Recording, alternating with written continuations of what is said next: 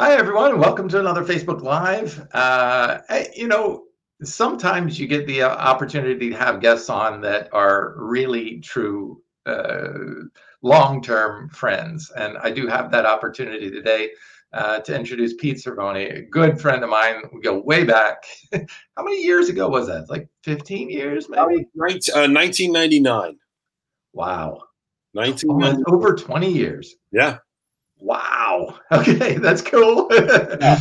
And one of the few vegans I knew back in those days. And Pete's been vegan for 23 years. We actually share the same vegan anniversary date, March 15th. So we both became vegan, different years, 35 years for me, 23 for Pete. But Pete and I met a long time ago when I was working with some owners to open up a place called Suzanne's Vegetarian Bistro in North Miami Beach. It was one of the first of its kind in North Miami Beach. Actually, I think it was the first organic vegan restaurant in North Miami Beach. Right. So really excited to do that. We brought Pete in and we connected immediately, and it's been a great friendship ever since then. Pete was at the time with Angelica's Kitchen, correct? Yep. And then has gone on with many other restaurants, vegan restaurants. You did some work with actually omnivore restaurants, veganizing them. And I thought that was amazing. I was so excited to see you do that, really turning the light bulb on for some of these people. Right. And so a long and storied path. So I'm going to let you share your story from your point of view, because it's an amazing ride. Right. It really has been. And thank you for having me on here. And I was thinking about this before, when I was like, thinking about coming on to the show today. And it's like, when we met in 1999, I don't think we had any idea that we'd be sitting here now No. with just the success of plant-based and veganism. Yes. It's amazing, because it was difficult back then. When we met, it was like, we certainly vibed. I think we would have been friends regardless of that shared experience of being vegan. But I think, I came down there with my buddy Mike Perrine, who hopefully is, in fact, I got his T-shirt on today. And, just to find like another cool dude who was like also vegan, it was like, boom, we're on the same wavelength. So much has changed, and it's been an amazing ride. And I certainly don't have any regrets. I mean, I think both of our lives and our careers and our trajectories have gone really well. I'm bummed in the sense that we never got a chance to actually finish the project together. Right. Remember, I left, and it's funny you mentioned Angelica Kitchen. It was we were brought down there under false pretenses. Mm-hmm. Like, they basically wanted us to duplicate the Angelica Kitchen menu, like verbatim, and that was not the impression I had when we went down there. Right. And so I just did not think that was ethical, and we were a little disappointed, because we wanted to, this would have been our first, both Michael and myself would have been our first opportunity to open our own restaurant and kind of put our own pen stroke on creativity and things of that nature. Mm. So we walked and left a whole bunch of money on the table. I mean, we could have sued for the contract and everything, so we didn't. But then, unfortunately, we didn't get a chance to work with you directly. Yes. Yes, but you've gone on to an amazingly successful career, obviously now with Good Catch, which is exploding and doing great. Leading the way in the plant-based seafood category. Yes. Just a true innovator, game changer. The Sarno brothers, incredible. You want to talk about them for a second? They've done so much for this community and for this movement. I just want to give them a good applaud for their efforts. Oh, absolutely, Jeff. Just like I'm blessed to be friends with you. Like, I met Chad 17 years ago, and it was the same thing. It was like an instant click. Like, you're my brother, he's my brother. What are we going to do? And the fact that we were both chefs, you know, we also communicated on that level too. So, yeah, Chad has always been. I just got off a call with him. He's a force of nature. That guy just is constant working, amazing ideas, amazing connections. So we had worked together for 17 years, and I always joke around, like anytime I would pick up the phone and see his name, it would be like, oh, it's going to be some other like Kitchen Impossible thing, like Right.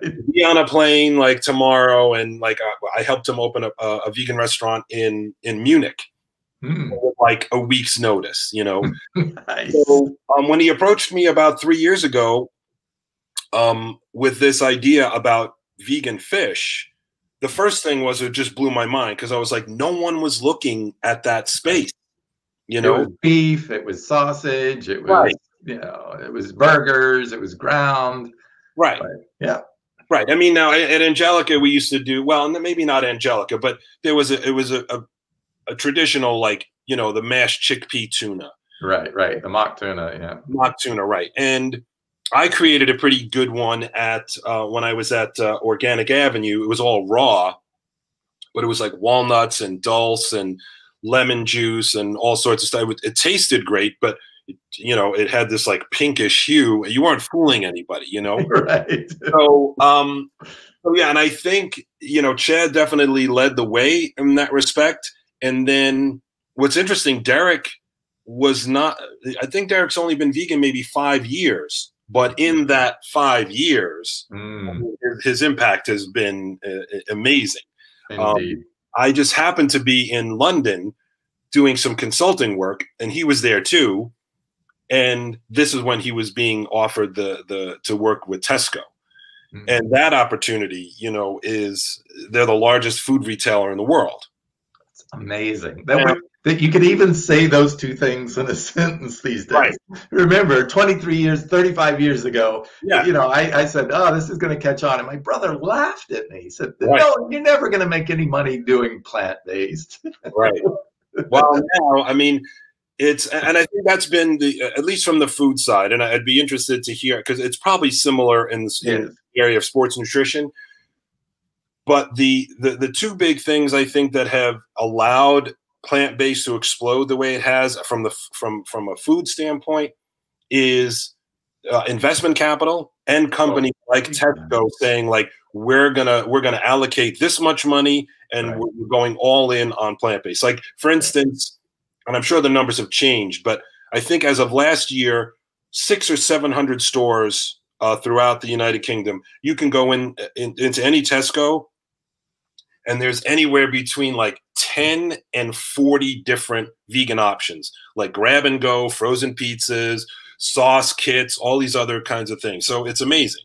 So that, and then obviously food science coming into the equation. It really, you know, if it wasn't for those two, the confluence of those two things, I don't think we'd be having these conversations. But it's yeah, my relationship with the Sarno brothers has been an absolute blessing, because now, and I'm sure you went through the same thing too before you started your own company. Yeah. It was not very easy. When I first became vegan, I was working as a sous chef at a country club. I was making decent money. I had a 401k program, health benefits and everything else like that. And I went from making a really good salary to working at Angelica for like $9.50 an hour. And my parents were like, can't you just cook the meat and like eat it, you know? So now, come full circle, 23 years later, it's like now I'm working for an amazing company with amazing people, one of my dearest friends, and I'm making a living at it. So, you know, my career has kind of gone in waves where, you know, I have prepared food like as a private chef, which is fun to a certain extent. But, you know, at the end of the week, it's like I fed 2 people all week. You know, now the opportunity with Good Catch is like, not just here, globally. We have the chance to really, really move the needle, and especially when you consider. And it wasn't something that I really was aware. I mean, I guess I had some awareness of it, but the numbers really didn't kick in. How much more we pull out of the sea, just in terms of lives. right, compared to land animals. yes. So it's an amazing time. And we were talking about earlier. What was the stat you told me about? 80%. About 1/3. I posted it not too long on social media on my Facebook page, but about 1/3 globally now have adopted their diet to transition towards, to some degree, whether flexitarian, vegetarian, vegan, or any of the different approaches in between.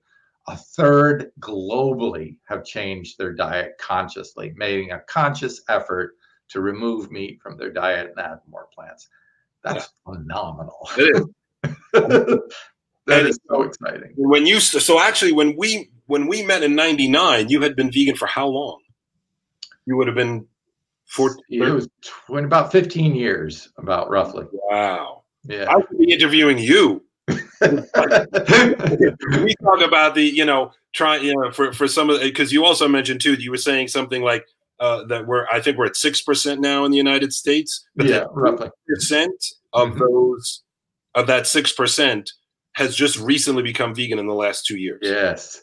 So another report saying 80% of those that are vegan right now today have become vegan within the last couple of years. Right. And that's amazing amount of growth. That's one thing you can take away. But also the takeaway is there's a lot of new people coming to this. Right. So thank God that we have support like social media groups.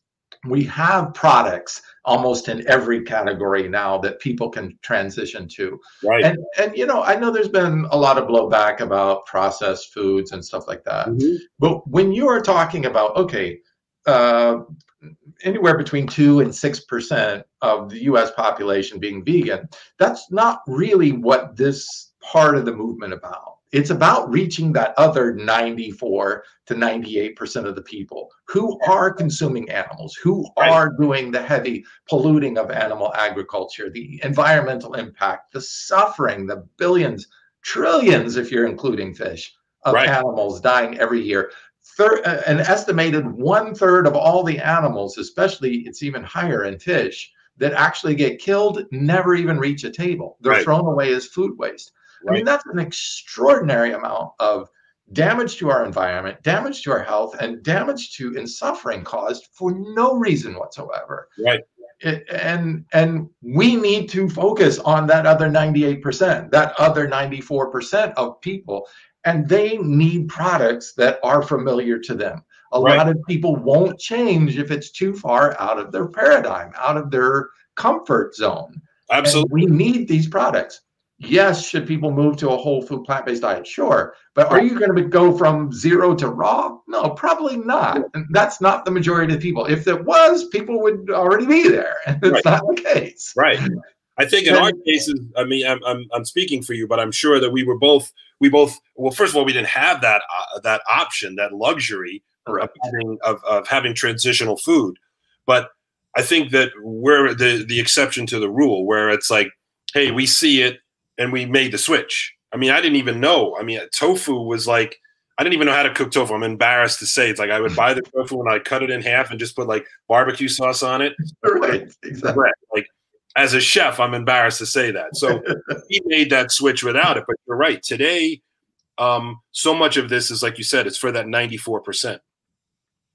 Someone was just, and it's someone, I don't know if you remember her from Florida, but she was starting to say like, oh, the products look great, but like, why are you calling it fish? Like, vegans don't want, like, we're not in this because we want to eat fish. And I was trying to like gently say like, okay, first of all, I think it would be even more confusing to try to come up with some new kind of nomenclature.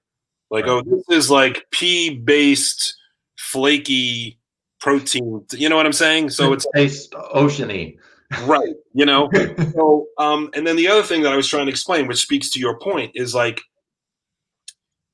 we're trying to get that 94% on board to transition them. And a lot of them won't come over unless they have that, like you said, something. That's why like Impossible and Beyond have exploded that way. And, and I know lots of people now that are really into that, into that, who are not vegan. So it's huge. And when I used to do the veganizing, going into carnivore restaurants, omnivore restaurants, you know, it was difficult for me because I had to just sit there and look the other way when they're like butchering fish and cutting meat and making jokes and stuff.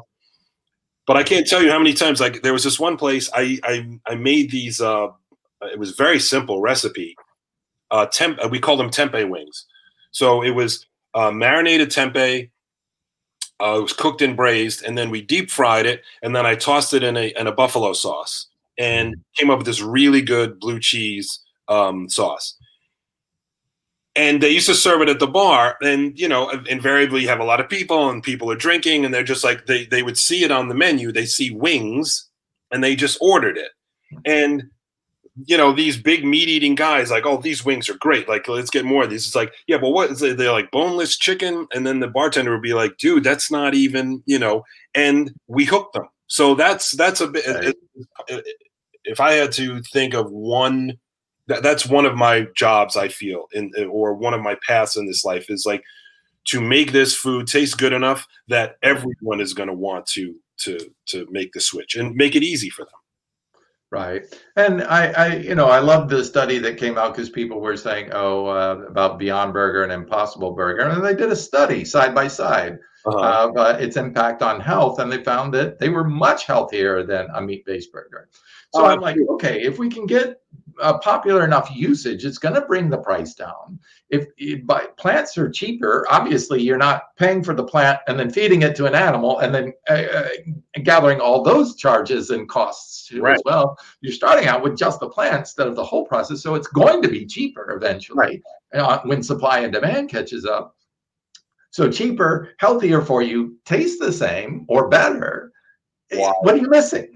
You're not missing anything, you know? And obviously I'm on this side saying, hey, wait a minute, at 57, if I can still do that, then you're not missing anything, right? I've been vegan for 35 years and it can maintain that kind of shape. Then look, there is nothing you're missing. And as a matter of fact, what you're missing is the sickness, the heart attacks, the diabetes, the stroke, the agricultural depletion of our lands, the pollution, all of that, taxes.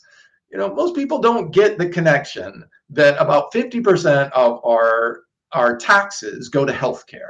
It's an extraordinary amount, and it's because people are eating a diet that makes them sick. That's what causes our healthcare to go up. That's what causes your taxes to go up. So when I hear people say, oh, I want my taxes lowered. Okay, great. Start eating healthier. Start contributing to a lower tax base because we're not paying for the insurance that costs so much that's jacking up the healthcare costs. Make the connection. Because if you factor in the fact that government subsidies for the meat and the dairy industries, like that's also coming out of your pocket. Exactly. So you remove that. Paying for that. Right. You think, okay, meat's cheaper. No. You're paying for it in your taxes. Right. You're just taking some of that cost and putting it over here so that you don't see it, don't notice that the cost is spread out. Right. Very true. And it's terrible because we're making the unhealthiest foods appear to be cheaper when they're not.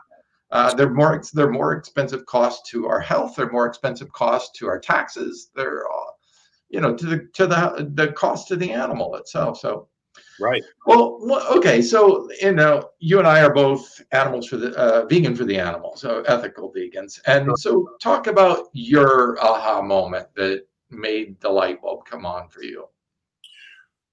Right, and it's interesting the story because it's connected with what I'm doing now with fish. So. It was actually two moments, but the one real big aha moment, the epiphany kind of thing, was cleaning soft shell crabs. I was a sous chef at that country club, and it was soft shell crab season, and we never. I had cooked soft shell crabs before, but this was like when I was at the River Cafe in New York, 3-star, beautiful, amazing restaurant right on underneath the Brooklyn Bridge.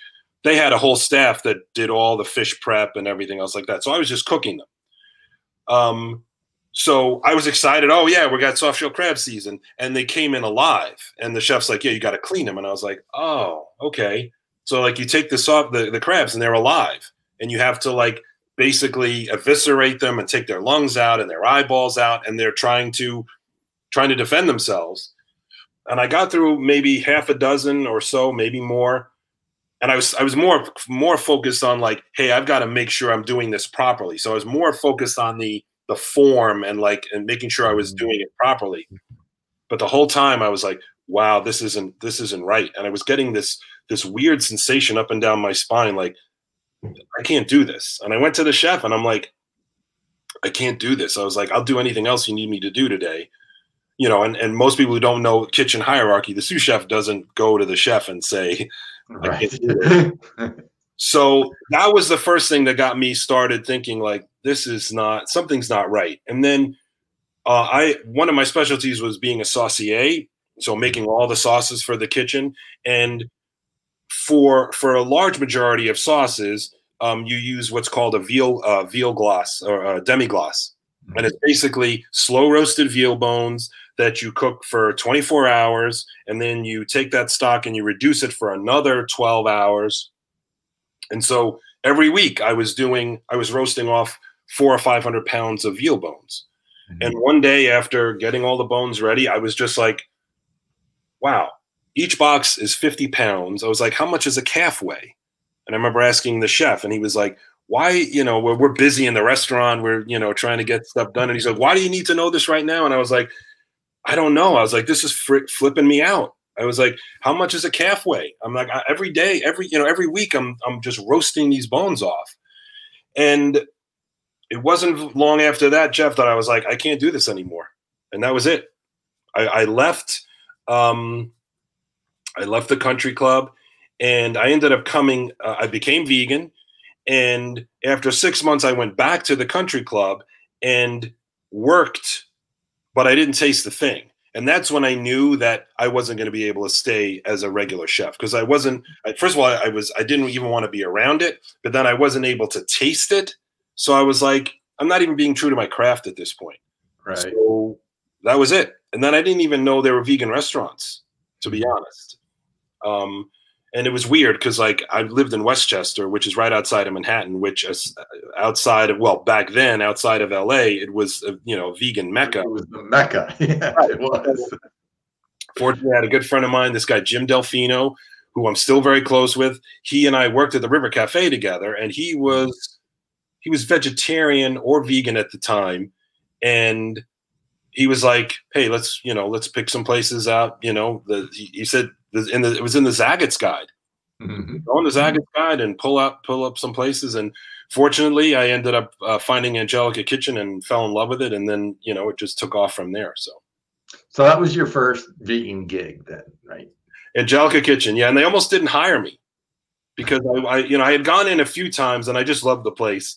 And it's funny too, like I had a waitress there who I was like, I fell in love with her immediately. And I would always go back to see like, oh, maybe she's there. But then every time you'd go, there'd always be a celebrity there. So I was like, wow, this place is like, it's great food, great wait staff. And I was like, there's all these famous people coming. So I actually, when I applied, they almost didn't hire me because they had never seen anybody with an actual culinary degree. And so they were very skeptical, which was like, I don't know what I'm here to spy or something. I don't know. So fortunately, they took a chance on me. And it was a little difficult. Like I have this one embarrassing story where the chef told me, Peter Burley, who was an amazing chef, not vegan, but taught me everything I needed to know about preparing vegan food. And he says, go downstairs and get the tempeh because I was going to do a tempeh dish that day. So I go downstairs in the walk, and we had this amazing tempeh from a local place. I can't remember the name, Cricklewood, I want to say, but from a local place in Pennsylvania. They made it all fresh. Wow. So I go down there, I open up the box, and I take one package out, and it's got all this like mold on it. I was like, oh, so I'm going through all that case. I put that case back. I go through like 7 or 8 of the cases. I come back up with nothing. And Peter's like, where's the tempeh? And I'm like, chef, I got news for you. I was like, it's all spoiled. It's all bad. And he's like, dude, that's part of the thing. And I was like, okay, lesson learned. So it's been quite it's funny to look back on that now, just to see where I'm at this point. But it's and now look at what fermented foods is exploding right now. Right. Yeah. And it's fun. It's good that people are really starting to understand gut health and why plants and fiber foods are so important to our health. Right. It's great to see so much of the education. You know, you got people like Dr. Greger and many of the vegan doctors out there really pushing the science and the health. You know, you've got food companies like you that you're working with that are doing an amazing job, especially with the oceans. We're about to cause the sixth great extinction of life in the oceans right now. We're fast pace heading there very quickly, wiping out over 50% of all the life in the ocean already in the last 40 years. It's just astounding at the pace we are just destroying life. So, I mean, and then you got the plastics in the ocean and the garbage and the plasticizers that are now showing up in human organs from people eating fish. They had a study out of the UK that showed an average person eating fish and seafood once a week for a year had over 1,000 pieces of microplastics lodged in their tissues. Wow. Right. So that, I mean, that right there is for me, because you mentioned like the processed food. Yeah. I'll take that any day over mercury, microplastics, all these other problems that are in fish. Yeah, the scale of it with, I mean, when you're casting a net that is a mile wide, just think of that, and like you said, all the other fish that are caught accidentally. Yeah, that end up just getting killed and not used. Fish and mammals too. I mean, right, dolphins, right? That whole thing. I remember it was probably the 70s or maybe the early 80s when they had dolphin-safe tuna. Right. And that's another reason why I'm just thrilled to be working with Good Catch. Is that tuna fish was one of my favorite things to eat. I think I ate it every day for 4 years in college. Right. Well, it was cheap, 69 cents a can back then. I mean, that's right. It was the first thing my mom taught me how to make. So as a kid, it was like, here's a can opener. This is a can of tuna. Here's the mayonnaise. It was literally the first thing I ever made. And that's the first thing like I made for my mom one day. And I think that also actually helped me. I mean, there are no mistakes, right? There's no coincidences. Right. I remember making tuna salad one day for my mom. We had been to it was called Lord and Taylor's. It's a department store, and they had a cafe in there. Yeah. And they used to serve tuna in a hollowed out tomato. And I remember I went there for lunch with my mom once. I couldn't have been more than 10. Yeah, 10 or 11. And I saw how much she liked the tuna, whatever. So one day I did that in my house. And I mean, I wish I had a picture of it because it probably looked all gnarly and but I did it and I served it to my mom, and like I got that immediate feedback, and like I was expressing my love and it was received.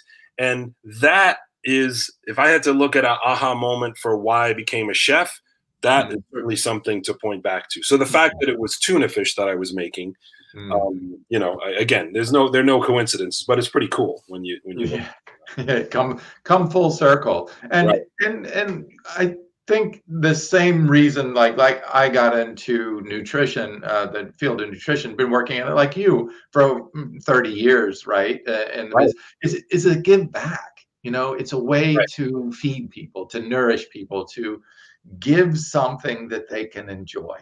And right.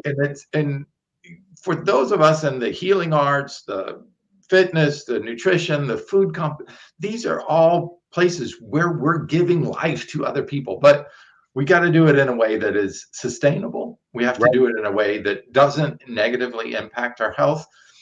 This is not just a conversation about that veganism is the approach and that everyone has to do it.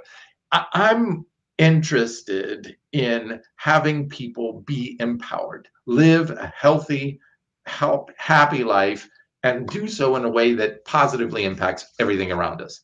And when you can make a choice that's that simple, why would you not want to do that? I mean, this should not be an us versus them, a right versus wrong argument. This should be, this is the right, obvious thing to do. It's good for you, it's good for the environment, it's good for everybody else too, and it's good for the animals. Why would you not want to do all that goodness? I mean, It's cognitive dissonance. I mean, you're right. It has become an us versus them. And what's interesting, because I'm sure you went through it as well, as most like newly minted vegans do, is that we become like the newly minted vegans are the ones who are they're the aggressors. Like, you know, it's us against them kind of thing. But I've kind of seen it now, especially that veganism is gaining popularity. Sometimes I see it coming in the other direction, where it's like, you have people who get, you know, when you start presenting all these new plant-based things, it kind of gets their, you know, their defenses up, like you're challenging their lifestyle. Right. So yeah, there's a lot of work to be done, but I think that it is a challenge, no doubt, but it should be a positive challenge, just like if you're challenged in a sport to perform better. Well, when you do, victory, you know, it feels great. You should be challenged. Right. Like, you know, when we do the food shows, and hopefully we'll get back to a point where we're doing the food shows again. Yes. So many people come up to the booth and they're so skeptical. And, you know, we just kill them with kindness, and then we present them with the food. And then sure enough, I can't tell you, you know, an exact percentage, but so many people who were skeptical or making fun of it or making jokes, they end up bringing other people back to the booth. Like the next day, they're like, "You gotta try this. You gotta try this." And all of a sudden, they're working for us. Like, "Hey, you're part of the marketing team now." Like yesterday, you were like, you didn't want anything to do with us, you know? Totally. So I love the challenge, you know, and you're in the same boat, you know? I mean, I'm sure when you started out, and probably even, you know, especially when you're in the gym with people who aren't vegan, you know, these massive tubs of whey and stuff like that. And here you're telling them like, yeah, I can do this without whey. Try this, you know? And again, it's the same thing. You check off all the boxes, less expensive, better for the environment, better for you, blah, blah, blah, blah, blah. Why wouldn't you try Clean Machine instead of whatever that, you know, whatever they're buying, you know?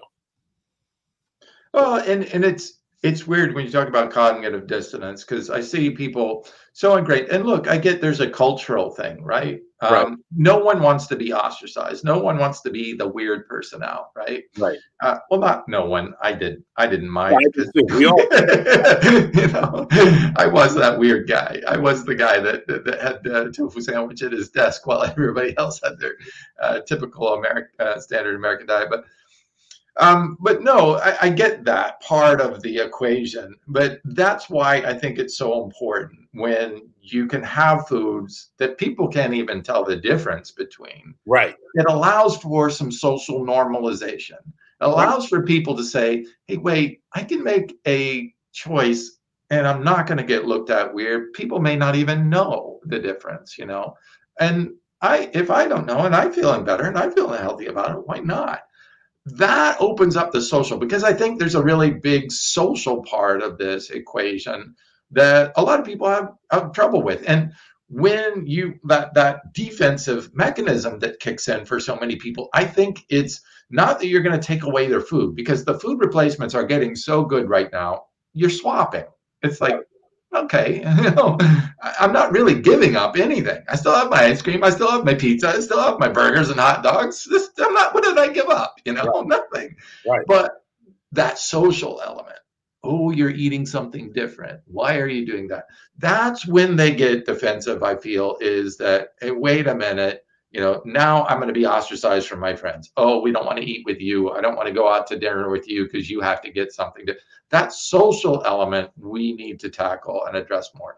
I think the mock foods and the replacements, the alternative proteins category is really helping a lot more with that social, especially now that we're seeing Burger King and Kentucky Fried Chicken. That, I think, is going to normalize socially a lot more of what we're seeing. And, you know, the World Vegan Bodybuilding Championship, right? Right. We had 50 people on stage with amazing physiques, male and female, right, all vegan. Right. And people were saying, they're all vegan? Because we held it at Veg Fest, which is a lot of omnivores attending it, probably 50-60% omnivores. And they're all like, those are all vegan? Really? You know, it was mind-blowing for him. So that normalization, I think, is a big part of this next phase of the movement. And when I say movement, I mean inclusive. I mean Right. Everybody out here who's omnivore, it's about you empowering yourself to make healthier decisions for you, for your environment, for the things you care about. You know, I was in a gym and I was talking to the guy and he was like, can you talk with me a little bit about it? Because I've been curious about it, but what about the protein? And of course, I talked to all that kind of stuff. But I said, all right, do me a favor. I said, you have kids? He goes, yeah, 2 girls, 6 and 10. And I said, okay, close your eyes and picture looking right in their eyes and telling them, Daddy prefers to eat this hamburger, even though it'll give me a heart attack and I won't be around to see you grow up. Look into their eyes and tell them that you're choosing that hamburger over being there for their graduation, being there for their college, being there for when they have a kid, that you're going to miss out because that burger is more important to you. Right. Can you look in her eyes and tell her that? He started welling up. I mean, this is a big 200-pound, guy. Right. And he's like, wow. He was so choked up, he couldn't talk anymore. He goes, I got to get back to work. That stirred him. And I think, my God, if we just get in touch with the things we love and care about and start there. Right. I mean, like that moment you had with connecting with a crab. Right. You're like, this is wrong. Right. I think we can all have those moments if we let ourselves, but it is, it's not giving up anything. There's so much good stuff out there right now. I mean, when you and I, 35 years ago, I had 3 choices. 35, so this is 1985. Wow. Yeah. Wow. So in 1985, I had the choice between sawdust, leather, or wood. Those were my basic things. Right. Basic cardboard, right? Those were what the food products tasted like. Well, Eden Foods was around then, right? Eden was, yeah. They had Light Life. What's that? Light Life was around. Light Life came later, but yeah, roughly around that time, I think. Okay. And what I didn't know, only now because we worked with them a lot over the last couple of years, Follow Your Heart is 42 years old now, 41. I've been there in LA. Amazing. Completely vegan since, and now they're doing their whole product line. They started out just the store. Right. Remember back then you would take a plastic bag, invert it, and stick your hand into a bucket with floating cubes of tofu. Really? That's how you got your tofu. And then you pull your hand out and close up the bag and then take it to the register. That's how you got your tofu. Wait, at that place, or are you talking about anywhere? Like, it was at the very first health food store that I worked at way back then. And that was in Florida? That was in just outside of D.C., Washington, D.C., Old Town, Virginia. Gotcha. Yeah. So it was a tiny little health food store called Cash Grocer, probably less than 500 square feet. And, had the sprouts, had the tofu. I remember I was so excited because I was making pizzas, right? My pizza was take a whole wheat pita, pour some pasta sauce on it, and then sprinkle nooch, right? Nutritional. Right. Yeah. That was my pizza. Right. We made it a little easier. Yes. No, it's so cool. And you mentioned social media too. I would say that's the third thing that's really helped things explode. Like I forgot where I saw it. What's that? Yeah, totally. I totally. The other day, she's really great. Tabitha Brown. Okay. I don't know if I follow her here, but on Instagram, I think. Mm-hmm. And I think she just said the other day, she posted something, it was like a flashback from when she became vegan, and it was like 3 years ago. So it's like you look at the impact that she's had just in 3 years because of social media. It's like it reaches all corners of the planet and it's immediate. So that's definitely the other thing I would say that has really helped our numbers grow exponentially. And again, when I say I'm looking for the inclusion. I guess maybe in the beginning it was kind of cool, when you became vegan, because it was like you were part of this club. Yeah. Very pretty elite club too. Right. Now it's like you want everyone to be in that club. Right. You don't want it to be a club. You don't want there to be this kind of, we're, and I'm sure there's still vegans who are like that. They cop this kind of moral superiority thing. Whereas I just look at it like I feel blessed that I got to this point when I did. You know, as far as just like having my eyes opened and things like that. And it's just like everyone's at a different spot. So it's like you kind of touched on it earlier. It's like it's our job to help everyone along. Right. Instead of looking at that person as an adversary, say like, how can I help you? You know? Right. So yeah, and social media, having some real research that backs up what we have intuitively known and have from a heart space known in our heart of hearts, this is wrong. Now we see how it literally is negatively impacting. Our microbiome is destroyed by eating animal products, and it sustains our life. You look at COVID right now. COVID, one of the biggest parts of people dying from COVID is an improper immune response. And what lowers that, what the cytokine storms, which is once it attacks our lungs, our body tries to do it with the innate immune response. And then we create a whole bunch of cytokines, which just destroy everything and create damage so much we actually damage ourselves, fill our lungs up with fluid, and we can die from our own immune response. Right. Because the adaptive immune response, exactly, that should come down and suppress that inflammation is not there because people aren't eating fiber. And I'm like, all right, so fiber only comes from plants. Plants with fiber feed the microbiome. They turn it into short-chain fatty acids called butyrates. And that actually is known to be kept in the lungs along with vitamin C, zinc, a few other, and suppresses that immune system to keep people are dying from nutrition caused symptoms. Most people should be able to survive COVID. The people that are dying are because of pre-existing conditions caused by diet or poor immune function caused by diet. I mean, it's like, what are we not seeing here?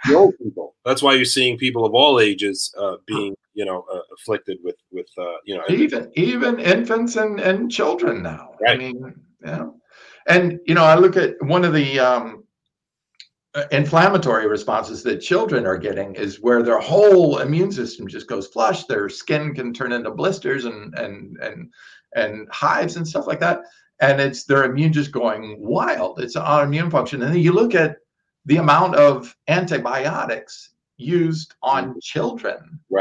What does an antibiotic do? It wipes out all your probiotics. Your gut. Then the probiotics can't produce the immune or inflammatory suppressing or calming. And there you have it, an overactive of inflammation with no way to bring down that inflammation because you just knocked out the microbiome with antibiotics. I'm like, oh my God. It's a vicious cycle. It just, it's terrible. So are you guys going to come out with a probiotic? We stay focused on the prebiotics because for me, probiotics, when you look at probiotics, like 8 to 10 billion, right? Well, there's 40 trillion probiotics in our so that's like a fraction of 1%. Yes, there's been good research on certain probiotics for therapeutic reasons. But look, if you just feed them the proper fiber and prebiotics, you'll feed all 40 trillion of them, all 400 strains, not just 1, 2, 3, or 10 strains. And that makes sense. Feed everyone, and everyone, does well. And of course, on the flip side is when you put animal products in there and it creates a bile environment, and that produces putrescines and cadaverines that are toxic and can lead to colon cancer and actually kill off, suppress our good probiotics. It's really clear which of those two we should be eating from. I mean, if you just know anything about your internal gut flora, it's really clear. These guys feed on fiber, only comes from plants. The bad guys, they feed on animal proteins. They have it. and that's why I think so much of this, the recent science, as well as social media, being able to spread some of this science and research, is making people realize, hey, wait a minute, this should just be common sense. It's right on every level. It's not an us and them. It's not a right or wrong. It's not a politic. It's not a tribal. it's not. It's common sense health Right. that empowers everyone. It's good for everyone. Right. I agree. And economically, we have to move to a more plant-based diet. It's not sustainable. Right. And that's why I love what you're doing with Good Catch, because Thank you. you know, I've told people, like, all right, we're about to wipe out all life in the ocean. They say, okay, big deal. We don't eat fish anymore. And I'm like, no, you don't understand how that works. Right. There is the butterfly effect here. And when the fish die, the plants overpopulate. And when they do that, when they die, they pull all the oxygen out of the ocean. And when they do that, they kill all the plants.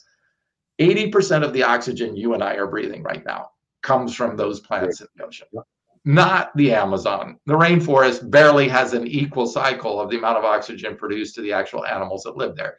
That's not where the oxygen coming from. It's not trees. Sorry to burst people's bubbles. It's coming from the oceans. We wipe out the fish. We tip that balance. It's going to wipe out most of the animal life on the planet, including humans. That's apocalyptic, and that's why it's so important. Right. It comes down to, you know, and it sounds kind of new agey and hokey, and a lot of times people, you know, use it as almost a dismissive thing, but we really all are one. Yes. You know, I think the more it's come out in the Black Lives Matter, you know, movement, where it's like we need to wake up. It's like we are all one. We're all from the same material. And until we start respecting everyone and realizing that, and like you said, the butterfly effect, it's like, you know, it's interesting. It's a tipping point right now. And to see the kind of growth gives me a lot of hope. And to see the amount of innovation, the amount of, like you said in the beginning of it, the amount of money that's coming in, the amount of big players that are coming in to participate in this. They see the growth, they see the future trend, and this is where it's moving. So, you know, for those of you out there who are listening and are sitting on the fence or questioning, please reach out with questions.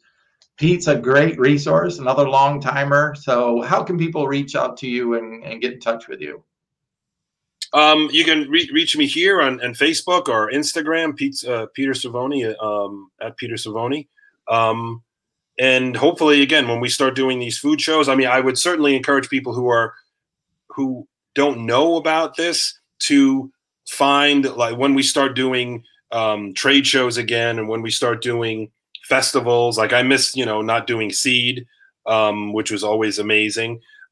So, you know, go to those things. I mean, that's where you're going to, I mean, aside from seeing things on social media and listening to videos and watching things, to be actually able to go out to these places where you're interacting with people, you're trying the food, you're actually having conversations with people and learning things. I mean, before these massive trade shows and all these amazing festivals, which I would love to be able to go to all of them, but sometimes you just can't.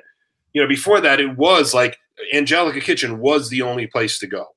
You know, I mean, and other restaurants, obviously, in Manhattan, but like, unless you were at Angelica Kitchen, you weren't getting that kind. I mean, it was more than just, yeah. So, yeah, but I'm always here, and I love to interact with people, and so, you know, any questions, you know, I'm always here for that. So, and definitely check out Good Catch too. So the products are amazing. They got new stuff coming out all the time, so keep posted on their website. Goodcatchfoods.com. Goodcatchfoods.com. Yeah, and we have we have a pretty robust a section for recipes. So it's and that obviously is my passion. So it's a lot of fun to do that, and we're trying to do more of them as well. And then we also have our frozen line coming out, which is very exciting. It's been launched on the East Coast, and the rollout should be national very soon. So that's crab cakes, Thai fish cakes, fish burgers, and it really just takes things to the next level. And, you know, instead of just tuna. So yeah, it's great. That's great stuff. More accessibility to more people to reach and to have alternatives to the animal products out there. Love you, brother. Thank you for everything you're doing, man. Thank you so much. And you too. Yeah, I'm happy that we met on this path 20 plus years ago, and we're still on it and moving forward and doing really well. So thank you. Thank you, brother. Great having you. All right. Take care. Bye-bye.